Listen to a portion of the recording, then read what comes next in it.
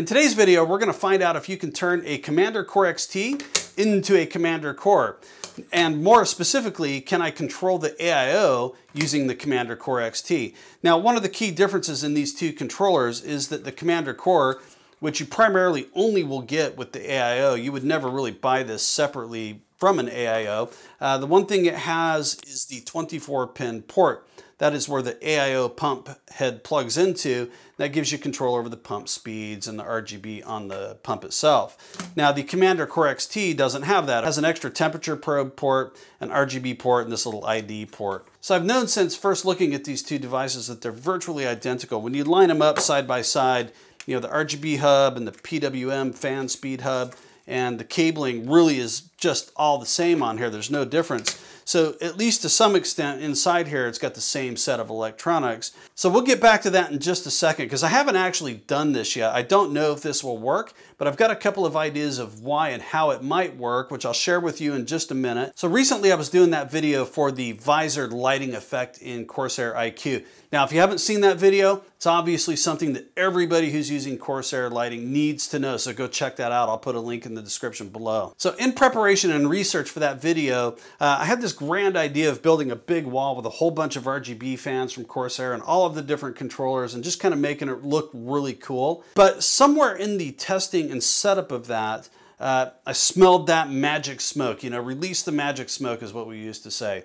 Now, the only really thing that was different about that day was I was using a new Corsair USB hub. So long story short, I have since used that USB hub and never could find any problem with it. It's worked fine since. I've plugged into every port on it and it's not ever had a problem. And so anyways, I kind of eliminated that and just started testing each controller one by one. As it turns out, both of the Commander Core XT and the Commander Core were just toast. They were both gone. Neither would be recognized in IQ.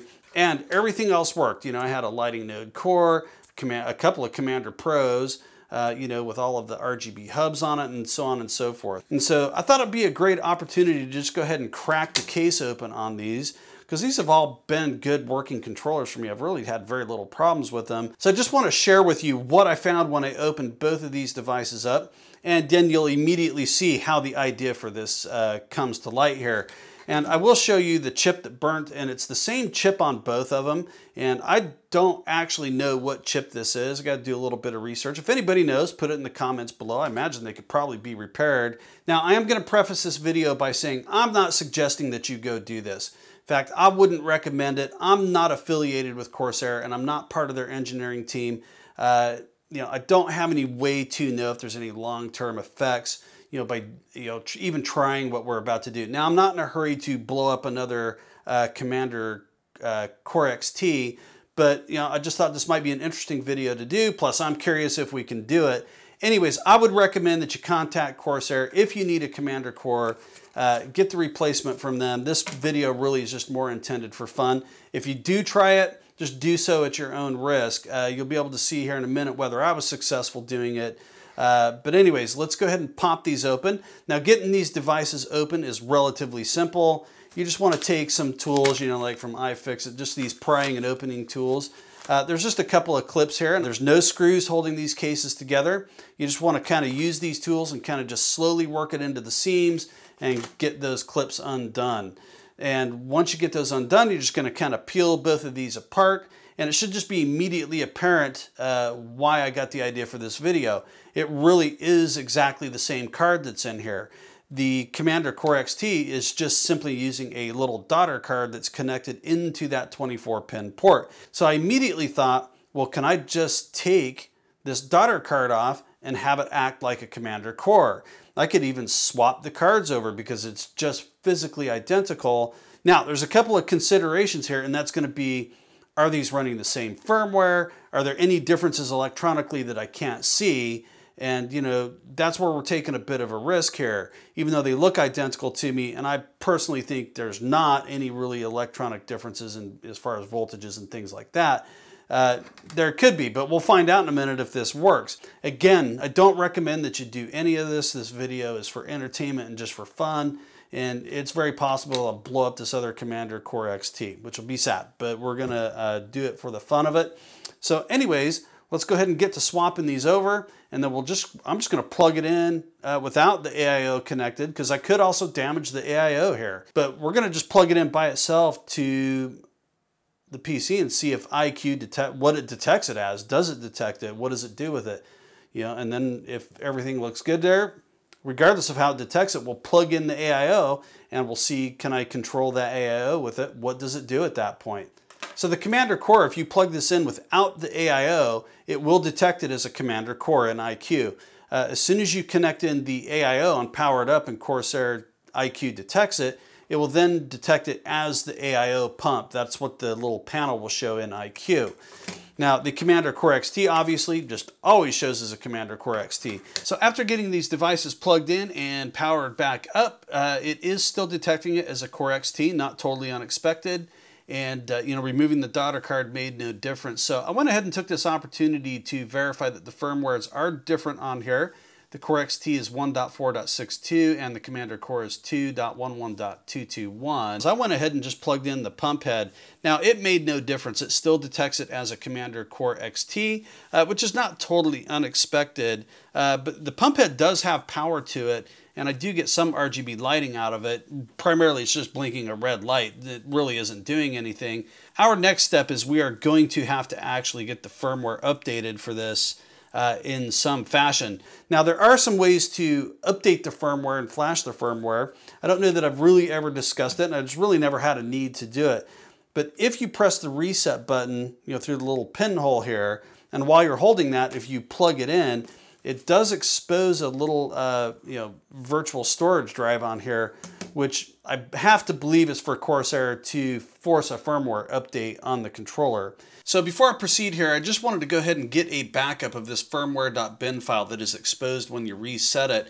So I did that on both controllers here and grabbed the file that was there. The file names are the same, and the file size and the time and date of the file is the same. So I loaded it up in PowerShell, did just a quick MD5 sum calculation on each file. They are in fact different, so but at least this point moving forward, I've got a good backup of each of these files just in case I need them. Now what I chose to try first was just do the browse for firmware function in the device settings, and I just pointed it to that bin file that I backed up in the previous step, and I'm trying to load the one for the Commander Core onto the Core XT, but it just tells me that it's an invalid file. And I went ahead and tried the other file as well, the one for the Core XT. It's an invalid file as well, so this obviously is not the method to do this. Now, it may be that Corsair would give you the proper you know, firmware update file. I couldn't find one online after just a quick search. But again, Corsair is really not going to condone this type of behavior. So I think at this point, we're going to have to re-expose you know, that little storage area. I'm going to have to try replacing the bin file that's there. So this is an area where I think we could potentially brick this device. But what I went ahead and did is I reset the Commander Core XT, exposing this little storage drive, and I went ahead and deleted the bin file that was here. And then I went to where I had backed up the bin file from the Commander Core. Now in this case, I've got a working Commander Core.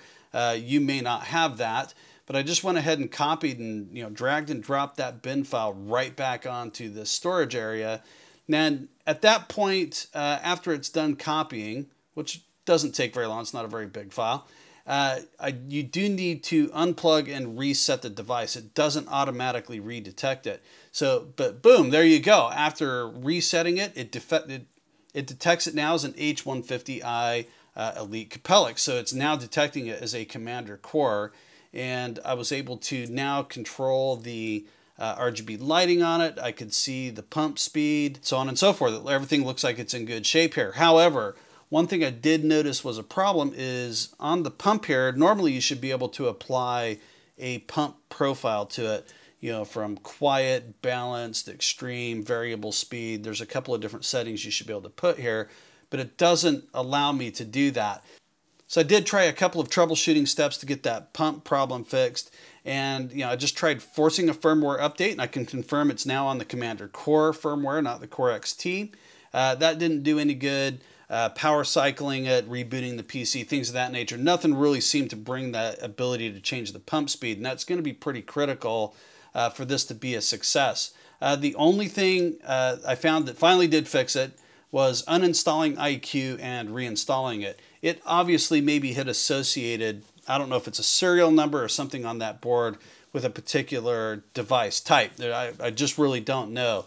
But uninstalling it and reinstalling it fixed the problem. After rebooting it, I can now control the pump speed, I can control the fan speeds, I can control all the RGB lighting, it's detecting properly, it looks like it's got the right firmware version on it. So at this point, it looks like it's been a full success. And the only thing that was required was exposing that little storage drive and swapping over the bin files. So here I am coming back at you a couple of days later. Now I've had this PC running over in the corner for a couple of days on my Frankenstein Commander Core, and it's been running just fine. I'm still able to control the pump, the RGB lighting, I'm getting all the coolant temps back. It largely is just acting like a normal Commander Core. And my conclusion is that it is a Commander Core. The board between the Core XT and the Commander Core appear to be exactly the same. There's the same part number or revision number written on them.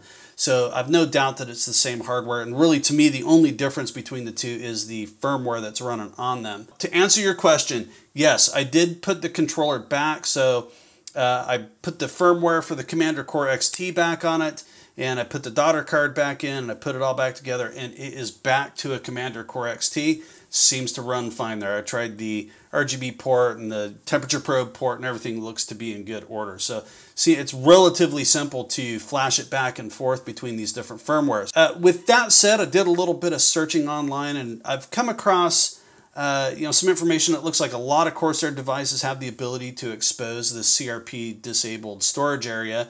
But one of the posts, I did see Corsair give a public service announcement about this, basically not to do this, in that the reality of bricking your device is real. If you put the wrong firmware on, and especially with these controllers, in order to expose that, you have to unplug it from SATA power and plug it in live, which is generally not a great recommendation to do it. So even though technically we can do it, and that's a mechanism by which you could put, replace the firmware on it if it's bricked, and again, that might be a way to save one that's just broke. Even if the chip isn't burnt on it, maybe you could revive it doing that. Maybe the firmware files got corrupt or something like that. But with that said, Corsair went out of their way to state that they don't have a repository of these files for that exact reason, is they don't want you to accidentally put the wrong firmware file on it and brick the device. And so because of that, I really can't recommend that anybody go do this. If you need a replacement Commander Core, contact Corsair. Now, like I said, the ones I've seen online have often been sold out, so I don't know what the availability of these is. Now, keep in mind, too, even without dumping on the new firmware, just plugging it into the Core XT gave it power. I think it's just at the very lowest speed, the quiet profile, but nonetheless it did get power, because you could find yourself in a pinch needing to just get it working. Anyways, again, if you want to go down this realm, you need a replacement, contact Corsair. At a minimum, call them and ask them if they'll give you the firmware file if you wanted to try to upgrade, or Frankenstein a Core XT. But anyways, this video largely was just for entertainment and just exploring these controllers and getting to know them and seeing what'll make them tick. So it's all been kind of fun to do. But anyways, as always, if you have any questions, comments, concerns about this video, let me know in the comments below. I'm happy to help out the best I can, when I can. And that is going to do it for today. Thanks for watching.